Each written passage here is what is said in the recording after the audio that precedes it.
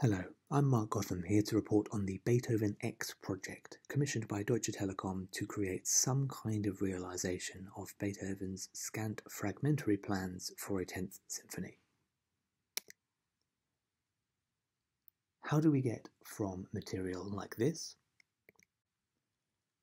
Beethoven's few clear musical sketches, and even more cryptically, material like this, his sketches in words, to this, the final performance which took place in October of 2021. In particular, we might ask, how can we do this? What are the necessary practicalities involved? How should we do this? What constitutes success in emulating a particular style? And perhaps most importantly, how might we want to do this? What kinds of human-computer collaborations and interactions are involved here? What are suitable tasks for humans, suitable tasks for computers, and what implications might this have for the future of automatic composition? This is a very interesting project and case study to think through, and it connects very well with AIMC's conference theme this year. In this brief presentation, I'll start with the starting points, how we make any kinds of inroads on this project, move on to some of the tasks we set the computer to accomplish, which tasks we thought were appropriate for the computer and which we reserved for humans, and a little bit of an overview of the computational architectures involved. So those starting points then, and beginning with the musical sketches. This is a very exciting page in which Beethoven seems to sketch out the themes for a scherzo and trio pair. The first thing we need to do is to get this into some kind of computational format that we can work with. But this is no neutral matter. The solution here emphasizes a possible tessellation of a motif that goes a fourth up, a step down, a fourth up, step down. This is preferred partly in relation to other late-style melodies, perhaps the slow movement of the ninth, the fugal theme in the Opus 110 sonata, and perhaps even the Esmor sign. Considerably more deduction is needed to make any sense of Beethoven's textual sketches in planning this work. In this very exciting early sketch, Beethoven sets out many ideas, possibly for the ninth, possibly for the 10th, possibly for no work at all. He makes specific reference to Musik in den alten Tonarten, in the old church modes, and this is exciting partly because it doesn't really feature in the ninth, but is a subject that Beethoven was interested in at the time, explicitly labelling this movement as being in the Lydian mode, for example. More specifically still, Beethoven refers to the Herrgott dich loben wir, the German form of the Te Deum, which he likely knew the chant for in some form like this. So reading the text sketches potentially leads us to an altogether new musical theme to work with. This look back to older musical styles is notable partly because Beethoven is one of relatively few composers interested in this at the time, and also because it potentially connects with a wider theme of retrospection that seems to be evident in the work, most clearly in his sketch for a slow movement theme that closely resembles the slow movement of his early Pathetique sonata. Having gathered together the sketches for this work and got some sense of the kinds of material or styles we're attempting to write in, we could start to populate corpora for learning these styles.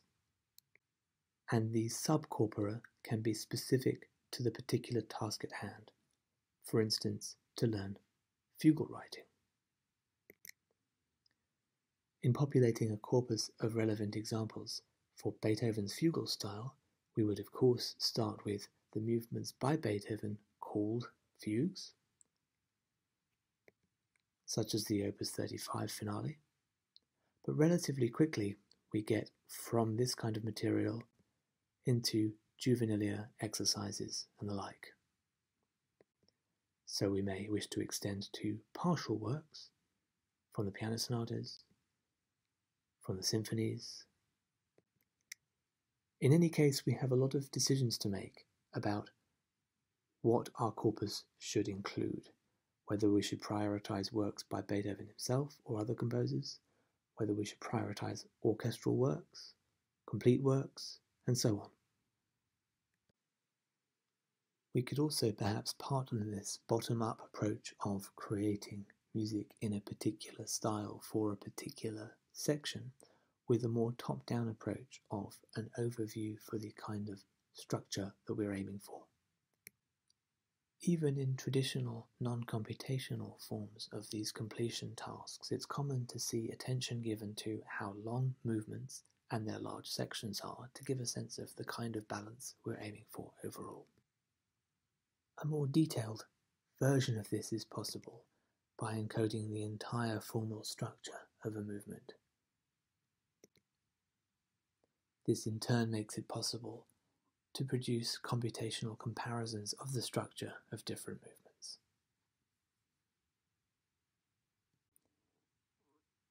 Producing these formal analyses automatically is an open area of research, and there is a great deal to be said at this stage for learning from computational encodings of human analyses. We turn now to the setting of specific generation tasks, and among the many ways in which one could approach this, we choose to divide the overall task into three broad subtasks. The extension of fragmentary short sketches, usually for melodies or other sparse textures, into full longer melodies. The addition to that of accompanimental voices of some kind, contrapuntal or harmonic. And finally, the mapping of this to a full orchestral score. Let's start with the task of extending a short melody into a longer one. Ideally here, we need a corpus of relevant examples, melodies by Beethoven, perhaps specifically orchestral. In populating that corpus, we have to ask ourselves what counts. Sometimes this is clear, as for example in hymns, but in orchestral works, it can be a complicated matter to identify where the melody is. There's a lot to be said for identifying where the melody is, stitching that together into one melodic part, and learning from this as melodic material rather than simply training the system on every single part, melodic and otherwise. In order to produce this, we have to decide whether to use an algorithm that's automatable at scale but perhaps not so subtle in its reasoning, or to use human analysts marking up where they think the most important melodic part is at every stage. We turn now to another kind of task, the adding of accompanimental or secondary lines to that existing melody. Earlier we discussed the creation of a fugue dataset.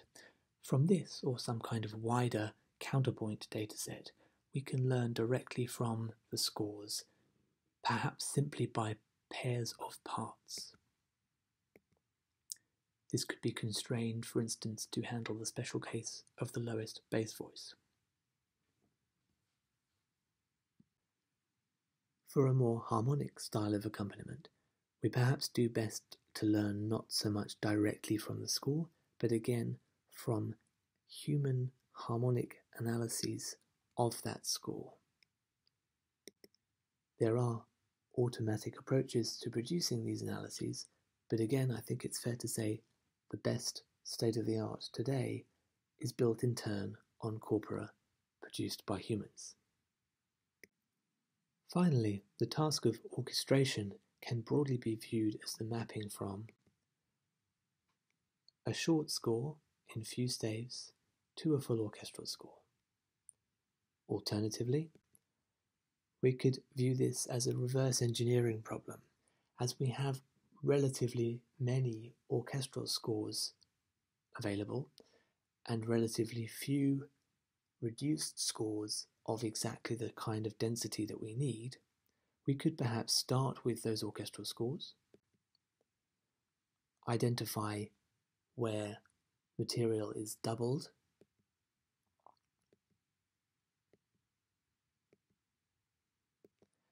and then produce algorithms for reducing these orchestral scores into short scores of the right kinds of density to correspond to the newly generated material, such that we can then create a machine learning system for generating orchestral scores from those generations.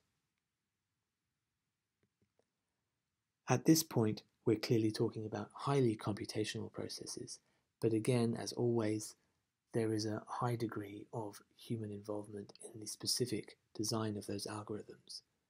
For example, how important are the various elements in that original orchestral score? Which are the most expendable? How far should we reduce down? Finally, a very brief overview of the machine learning architectures used. For the continuation and extension of a melodic line, we considered this problem closely related to natural language processing models for predicting next words in sequences, and developed a system based on Transformer XL. For the harmonization task, we created a system based on an analogy to machine translation, translating in this task between the condition of melody and harmony. We find this to be a useful analogy, but there are differences to be sure. For example, in translating between two languages, the word order is often changed, whereas in melodic to harmonic translation, the order needs to be preserved. For bridging between two passages of music, or else replacing a short segment that is considered undesirable for whatever reason, we developed a system based on BERT, in which short passages are randomly masked out from the training corpus to learn how these are typically filled in. And the orchestration model works in a similar way, where the known element is pitch, duration, and so on, and the unknown element is the orchestral allocation. Let's conclude by zooming out to those much broader questions that we started with. First, let's emphasize how many important decisions and roles there have been for humans at every stage in the design and implementation of this process, and ask ourselves which of these we would like to improve the algorithms for automating and which we would like to leave as human judgment calls. Once this system is set up, it's eminently possible to have a very interactive back and forth where new generations are effectively produced to order. And as always, we might ask ourselves what these computational processes have taught us about musical structure, about creativity, about style-specific questions, and much more besides. Thanks very much to Deutsche Telekom for the commission, for the many team members involved in the project, and for you for your attention. Please see the paper for more information.